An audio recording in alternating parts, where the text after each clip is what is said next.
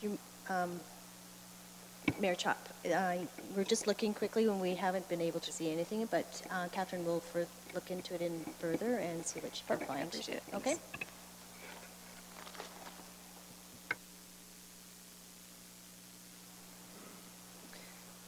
So to carry on, the next slide, we're just going to have a little review of how our water and billing components on our billing. The water rates are set up based on two separate components. We have a basic charge, which is a fixed charge per meter, and it's based on the size of the meter. And it also covers the administration costs or your fixed costs, like billing charges, administration costs. It's the cost for, if no one was to use any water, we'd still have costs that we'd have to pay for the water to be for potable water to be available. And that's the portion that is covering. The second component of the water charge is the consumption charge, and it's based on a per cubic meter. It's the volume of water used by residents, by commercial and industrial customers. And again, if the fixed costs are approximately 50% of the total requirement. So, for example, our budget might be $8.4 million, so 50% of the $8.4 million that we'd have to collect from rates would be 50% from the basic charge and 50% from the consumption charge. That used to be probably a number of years ago. It was 30/70. Through the review that we did for the rate study, it was one of the items that we were requested to do was to change that and increase the percentages so that we weren't reliant on just consumption. So if it was more stable revenue. If, for example, if we have a really dry season, our water will have a large consumption, our rates will have a surplus and our rates won't go up as high, but if it's a really wet summer, it'll be opposite. So you have some stability with the change from, I think it was 30/70 at the time, so 70% of our revenue was dependent on the consumption, so it left us very unstable on an annual basis.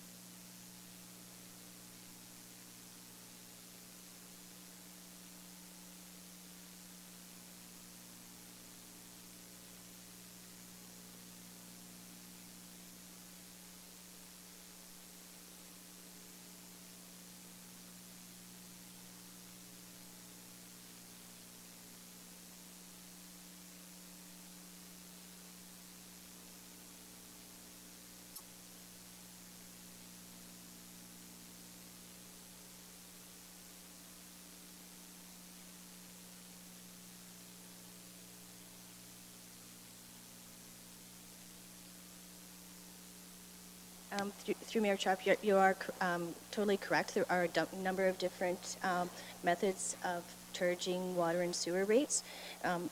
During the 2016 rate review, items were discussed with council on the options for the different types of rates. This was the recommended rate, and based on the approved rate study at that time, those were the guidelines, and the rate budget has been, and the rates have been established in this document based on those guidelines.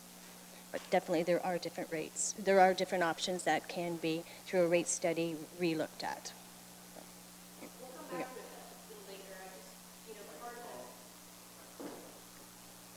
Sorry, part of that, my concern a little bit is when we get into the percentage that's allocated into the commercial water users and what our biggest users are at the top, and that we're not actually subsidizing some of that as residential users.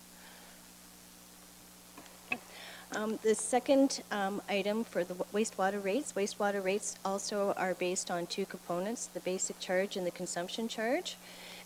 Wastewater is based on the water used and the meter size for the water. There's, at this point in time, we have no other method of charging wastewater. I don't believe there's a meter still that has, that's accurate. Chris may be able to respond to that, but at the last time we did discuss this, we kept the same percentage using the water as the basis for the charge for your wastewater. And again, wastewater, the 50% of the requirement to run the wastewater system is collected 50% from basic charges and 50% from the consumption charges. The next slide is what we were just referring to, we were just talking about was a history of the consumption. I believe it's also in the report, so you can see that there was at one time, even prior to 2011, we noticed the conservation, definitely water usage was declining, and you are correct, as water usage declines, rates do go up because the basic components that's driving the water rates, you have a total rate requirement to run your water and wastewater systems, and you'll collect that money either through your basic charge and your consumption charge. So if your consumption charge goes down, definitely your water rates will go up.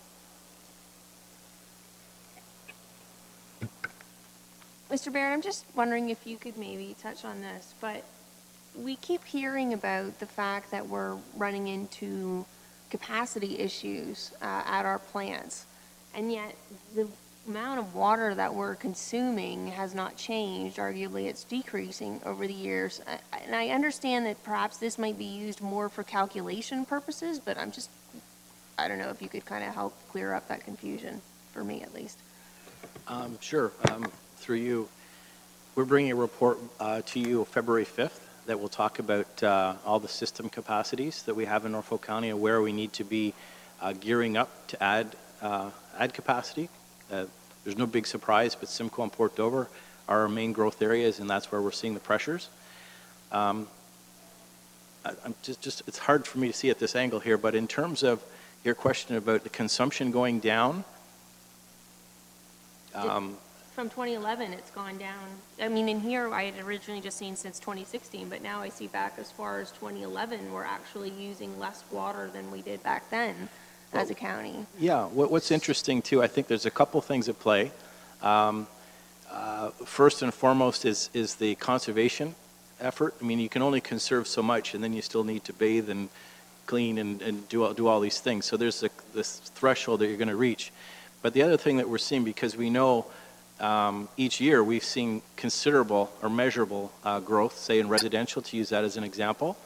But what's happening over the last decade, and certainly we'll see that trend, is if you look at all the new homes that are being built right now, we used to use a factor of about 3 3/4 persons per home. There's more and more homes with just 2 people, or 2 1/4 if you do the big division. So less population using less water per household. So I mean, those two lines, it is interesting to see why are we growing yet our water consumption is sort of leveled. If we looked at the wastewater areas, which we will do also, one of the things we're seeing is lots of infiltration. So during a heavy melt or heavy rainfall, we have a lot of infiltration into our sanitary systems, including some pump discharges that are being rerouted that way. So when we know if we're making 1 million cubic meters of water a day, we should be approximately, if we're not washing too many cars or watering too much lawn, we should see that 1 million cubic meters being treated. But we're seeing on those big wet events, big surcharges to the system. So over the last 10 years, we've made considerable effort to fix those leaky areas with in situ work, replacing old infrastructure. As an example, Port Dover was synonymous with big spikes just because of the way their storm systems worked. Rebuilt Main Street, St. George, St. Patrick, a lot of the old infrastructure in the main core is now really tight. We're monitoring where discharges. People will still hook up some pumps, but is nowhere near that limit. So that's adding a bit of capacity in the wastewater area. Well, you can see the wastewater area is increasing. In fact, this Yeah. last year more than ever, the number kind of jumped out of line. But I'm just talking more on the water side. I mean, Yeah. we've been running at the same capacity year over year, and yet our rates are increasing year over year. And I understand that as you use less, your rates naturally go up, but we're not talking about a huge variation. Like, they're pretty consistent over that period of time. Correct. So that's just where I struggle right now when this is supposed to be on a cost recovery basis. When those numbers are the same, what's going on? I understand we've got inflation and everything else happening in here, but there's also some pretty significant jumps in costs that are happening as well. And again, it's not talking about the sewage side of things. No, correct. Strictly talking right now A about lot the of our water costs are component. capital costs and debt financing that add to our annual cost. We're still manufacturing the same amount of water. We're conserving it, but it still costs whatever it costs us to run that program, whether people use water or not. We have these firm costs that we need to account for. So it's not just salaries going up, it's paying for the infrastructure upgrades through the capital area that comes back to the rate budget.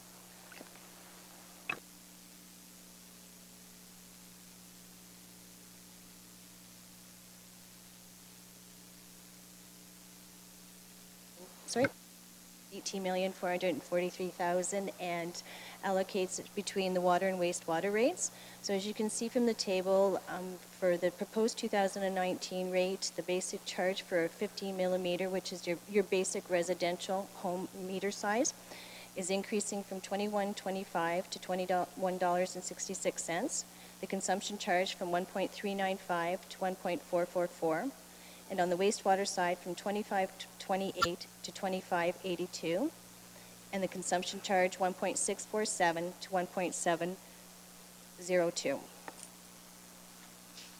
And if we take that and we calculate it based on an average residential property that uses 11 cubic meters of water, the actual total proposed from the total cost from the 2019 proposed rates compared to 2018 will have an increase of $2.10 or a 2.6% increase. That is slightly lower than, if you're wondering why we're asking for a net rate requirement that's equal to 2.9%. This is a little less when you actually calculate the rates, because the consumption, we've left at the same level of estimated over the last 2 or 3 years. We've used 3.03 million cubic meters. And again, the actuals, you've seen the actuals. 1 year was lower. This year we're estimating it to be almost 3.03 million cubic meters. We're not sure exactly where that'll end up, but we've maintained the same level of the consumption. But what's increased is we've increased the number of users because of new development. There's new meters, new residential homes, and that's why you see a slight decrease in the overall rates, and not exactly 2.9%. The next slide shows a comparison of residential rates over the last 9 years or so. You can see in 2012 we had a rate increase as high as 7.6 and as low as 0.5% in 2014. An anomaly was 2016. That's the year that we did a comprehensive and engaged in a consultant to do a detailed rate review. and that's where you see the 9.5% decrease in rates. Some of the items that were changed, we used to have we had two rates, cubic meter rates, one for commercial and one for residential, and we now have a uniform rate. So that's why you see the decrease in the rates. But for 2009, again, the monthly increase would be $2.10, representing a 2.6% increase. Could I ask, do you guys have a copy that you would be able to provide us with this 2015 consultants report? I've even seen it quoted in the newspaper, and yet that's the one report I can't seem to get a hold of. Most definitely, and I believe it's on our website too, but we'll make sure that we send the link for that. So I find it a little bit strange. We spent money on a consultant in 2015 to produce a report, and then all of a sudden we had a decrease of 9.5%. And then the following year, we jacked up rates 5.5%. Something's wrong with that consultant's report then in 2015, if that's what they told you to do in 2016, decrease rates and then go and slam people with higher rates. And now for our holding tank that we're just going to get into, we're still relying on a report, this 2015 report, that I'm already starting to question the validity of the data that was provided in that. Through the mayor, if I remember correctly, the main reason for the decrease, this is, we have to note though, this is just for a residential user using 11 cubic meters of water. If we looked at the commercial side of the house increased quite a bit, their actual rates, because we went from a 2-block system to a 1-block rate system. But that was all in the same report, right? It Yes, was all lumped yes, in it's all in the the same report. Yes.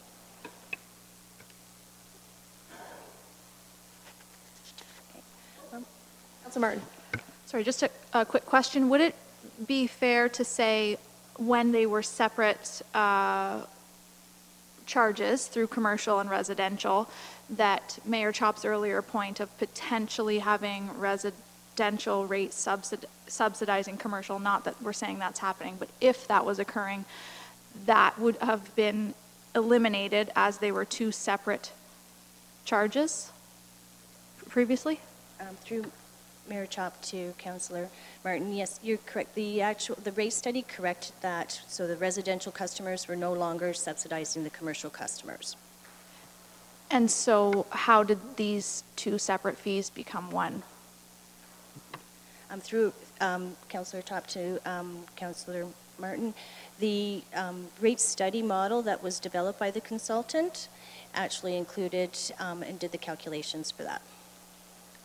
So, and that is included in the report when we send you the link to it.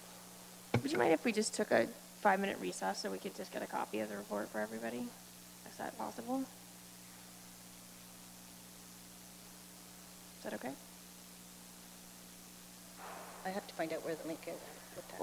I guess I know we're going to get more into it now with the holding tank provisions coming up, and I feel that so much is being relied on over time on this 2015 consultants report, and yet nobody, I don't think, sitting here, has anybody seen it?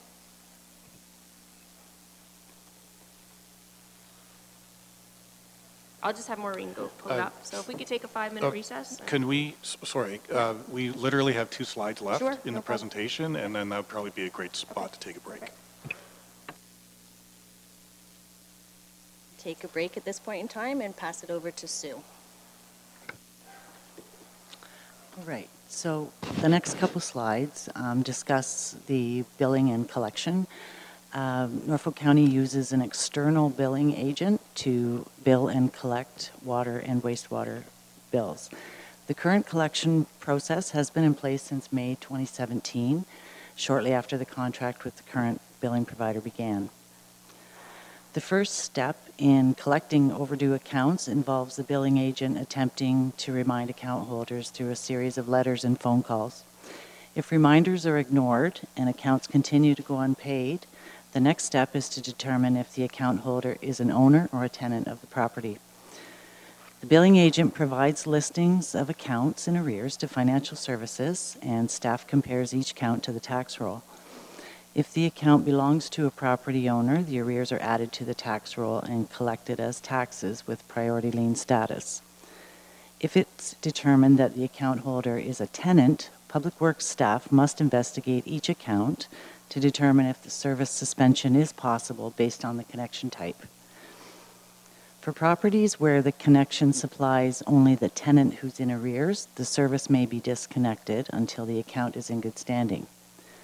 Where the service connection feeds multiple tenants, accounts are not disconnected, but instead are forwarded to the collection agency.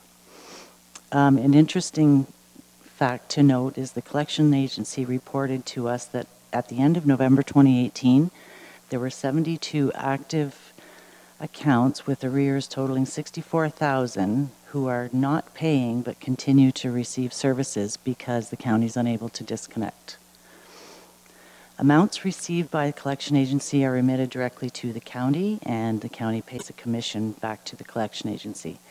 Commissions in 2018 were approximately $8,000. Amounts deemed uncollectible by the collection agency are transferred back to Norfolk County to be written off or expensed to the rate-supported operations.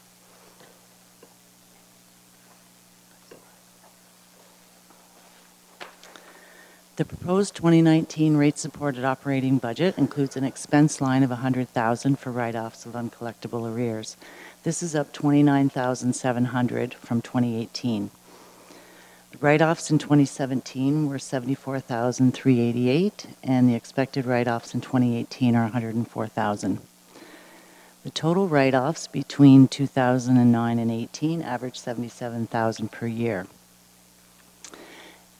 There's some stats there up until the end of November.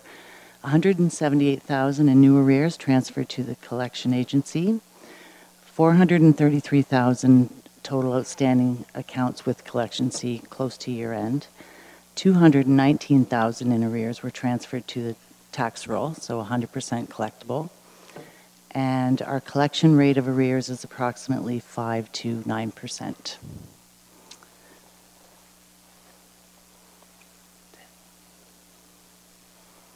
And if there are any questions, I can answer them.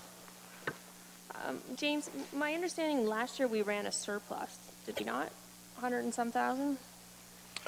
Yes, Mayor Chop, that is correct. We had a surplus on both the water side and on the wastewater side. Both of them combined was approximately between $800,000 and $900,000. And where does that show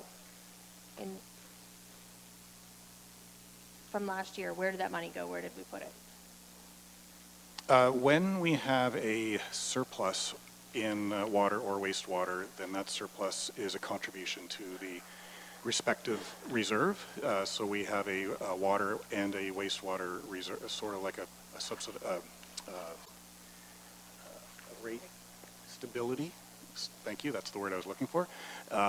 So that's where any surpluses are booked to, and then the opposite is true as well. If we have a deficit, then we use that reserve to fund the deficit. If we didn't do that, then, for example, if we had a significant deficit in either the water or the wastewater budget for that particular year, the following year's ratepayers would have to make up for that shortfall. Okay, so if you can just, I thought the number was somewhere around 100,000, but combined the water and wastewater surplus was how much? 800? Is that what you said? I would have to double check the financial statements, but I know it was between $500,000 and $1 million for when they combined them. Okay, thanks. Everybody's okay, we'll taste, Councillor Taylor. So consumption as a whole is decreasing, but I'm interested with increasing growth, how have the peak usage time, is peak usage increasing, decreasing as well along with this consumption decrease? No, I mean just like in the mornings, people are using more water. Is that? Through Mayor Chop. So in a typical morning, you got your 6 o'clock to 9 o'clock peak. That's generally the peak for the day because people are getting up, starting their workday. We rely on making water all through the night and putting it in standpipes, as in the case of Waterford and Delhi, and towers, as in Simcoe and Dover, along with reservoirs. So We make water through the low times and discharge it that way. If we have a particularly hot stretch, we can actually see our water tower deplete. You know, it's sort of 2 steps forward, 3 steps back. So we really need to watch that. That's why we have watering bans and things like that during those hot stretches. And we're trying to build resilience into the system, added capacity. We'll talk more about that next month when you've got some facts and how we go about adding to capacity and ensuring. Obviously, it's important to have a water supply on hand, but it's also equally important for firefighting purposes because a big fire can drain a lot of water in a very short time frame. Thank you. I had another question regarding capacities, but if we're going to be dealing with that in a month, I'll just wait. So there's no slides on the holding tank and the user fees, or are we coming back to that after?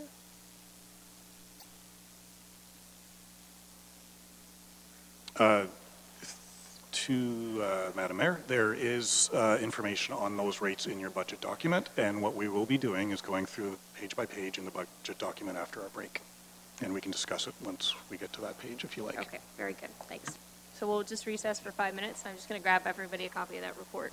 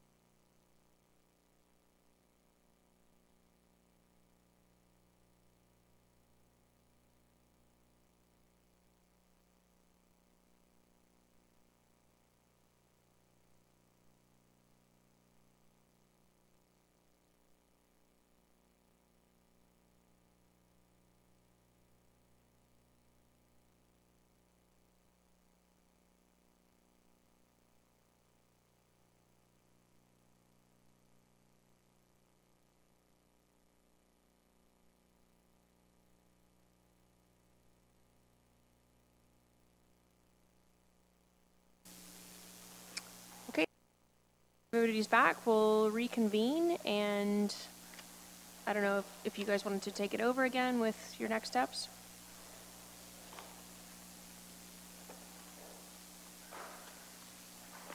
Thank you, Madam Mayor. So we'll continue, and what we will do for the remainder of the budget deliberation for rate is we will go through the pages in your budget document, starting with 3-4, and basically Kathy will go through each page with you, and basically just if there's any questions related to those pages, basically ask them once we get to them, and if not, we just continue on. At the end of section 3 is the new budget initiatives that we can speak to once we get to that point. And the appendices at the end basically has the rates there based on the proposed budget, and we perhaps at that point we can discuss the holding tank rate, which is obviously an issue that we need to discuss.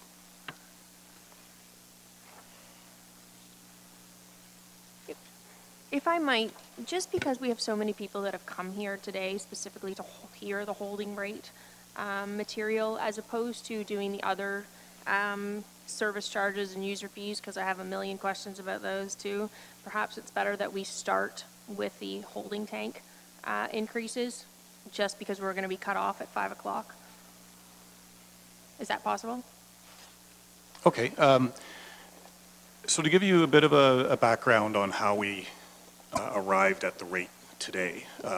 Back in 2016 when we did the rate, 15 when we did the rate study, the consultant at that time produced he produced a blended rate for both septic and holding tank systems. And what was happening is we had two separate rates for septic and holding, and septic being more concentrated had a higher rate to it. But from an operational point of view, it was difficult to determine whether it was holding tank versus septic tank, and so it was approved at the time to come up with a blended rate.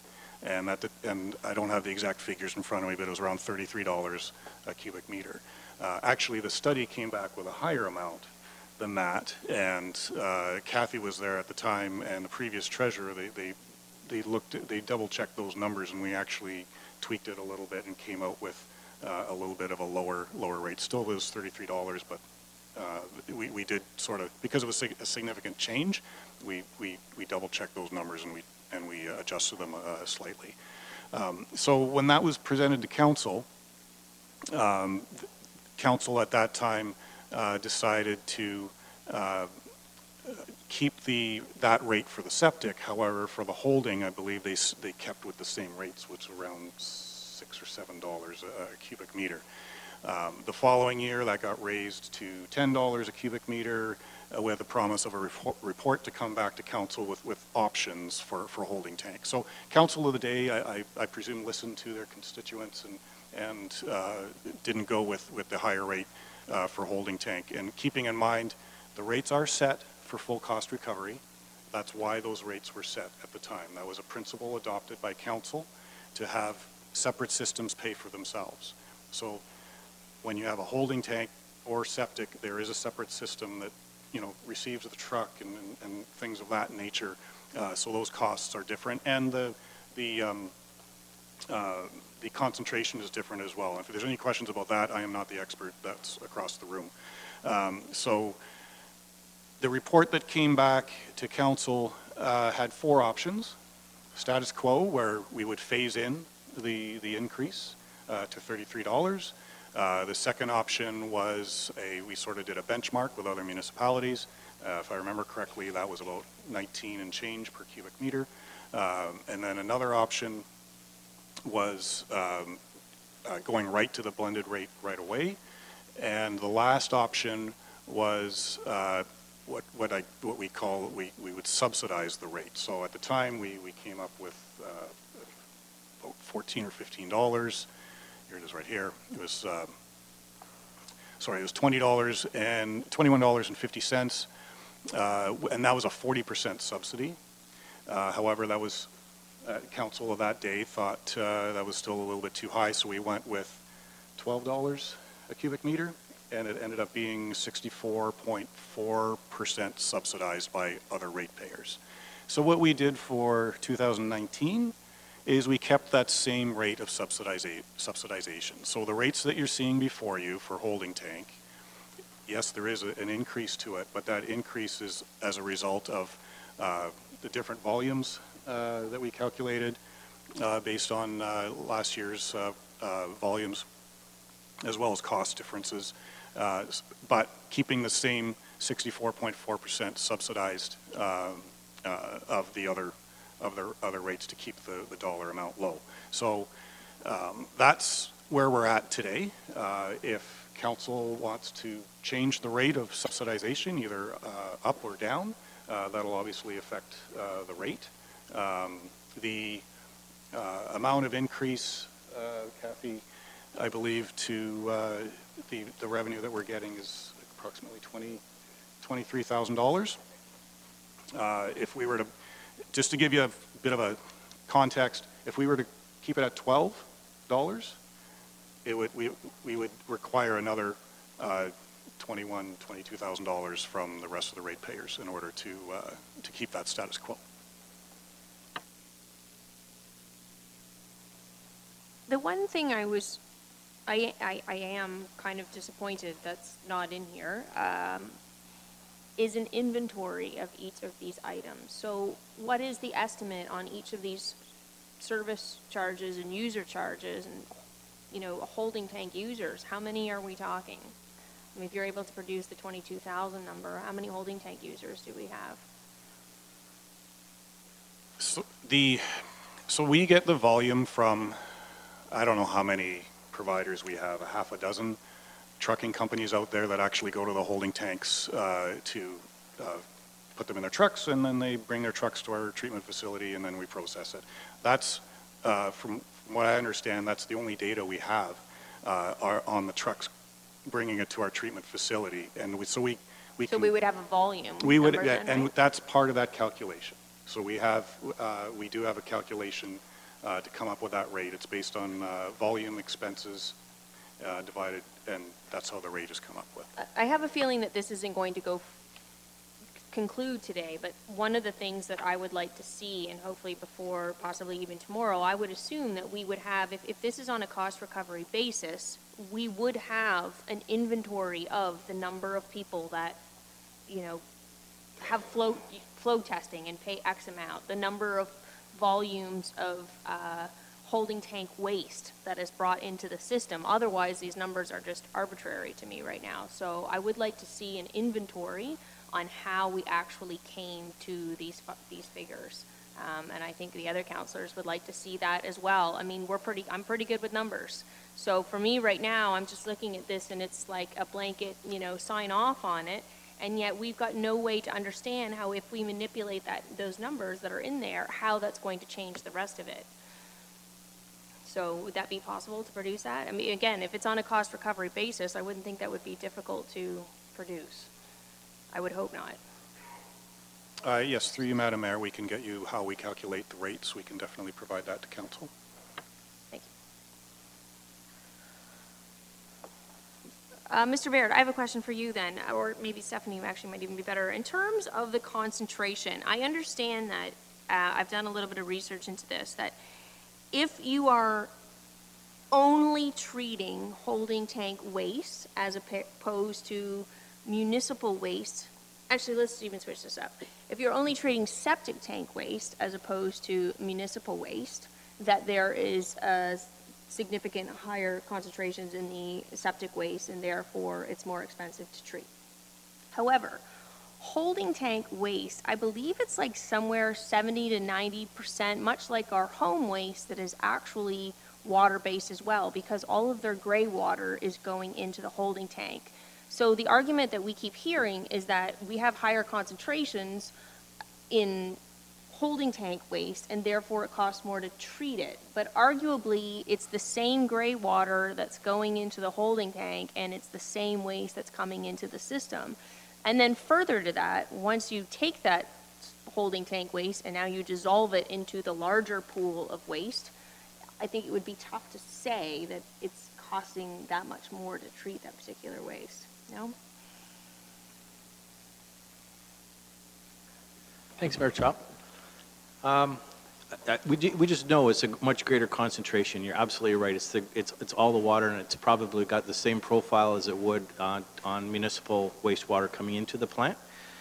The problem we have is when a hauler brings that waste to the plant, it's connected into the system. It's metered, so we know how many cubic meters is being discharged, but we don't know what's in the truck. Is it septage? Is it from a septic tank, or is it holding tank water? It's only as good as what that hauler is providing.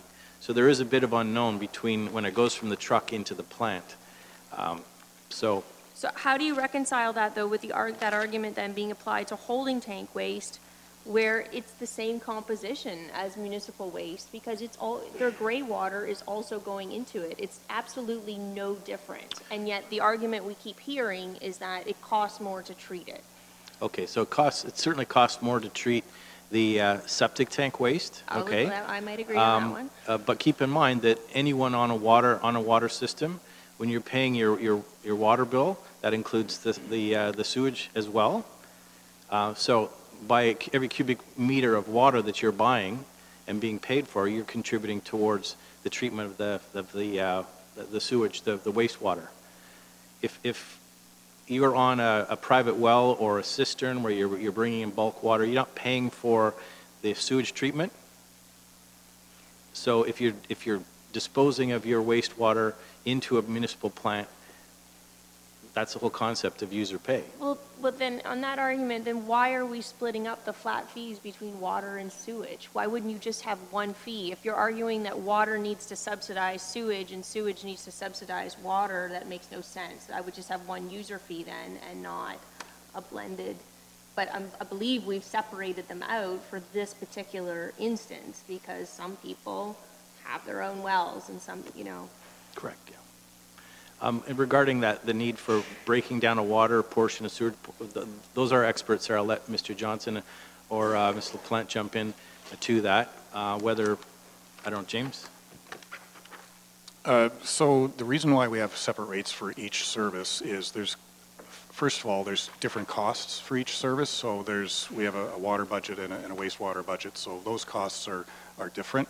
The other reason, probably more importantly, is we do have some customers that are on water, but they don't have wastewater, and vice versa. I know another municipality I worked at, they brought water in on cisterns, but they had a pond, one of those sewage lagoons nearby, and so we were charging them on wastewater, but not on water. But our water users, and correct me if I'm wrong, when people are on a well, they are still paying, at least, maybe it's just in town, is that the bylaw, that they're still paying a water user fee monthly, despite the fact that they're not actually drawing any water from the system? If you are connected to our system, you have to pay for our system. So I've had if you choose not to use it, you still need to pay. I've had an angry constituent recently that alerted me to this bylaw who's on a well, and he is having to pay a monthly flat fee, despite the fact that he's not drawing any water from the municipal system. So that's not necessarily the case. I don't know this individual that you're speaking of, but and Chris, please feel free to jump in, but from my experience in doing water and wastewater billing, if you have a pipe from your house to our system, you need to pay for that service. If you decide to cut that pipe off and not be on our system, then that's a different story. I don't think that's true. Maybe just a few comments to add, Mayor Chop. So communities like St. Williams and Cortland, they're provided treated water from Norfolk County, but they have their own private disposal. All of those residences in those areas have their own septic tank or holding tank, perhaps. So they only pay for the water portion. But I'm reversing this. Somebody that has their own well is paying for municipal flat rate water fee. Well, that shouldn't happen. If you have your own well, your water is in theory free with the exception of the equipment to pull water from the ground and the electricity to run the pump. if you're discharging that, if you have a private well and you're discharging into a municipal system, that's kind of contrary to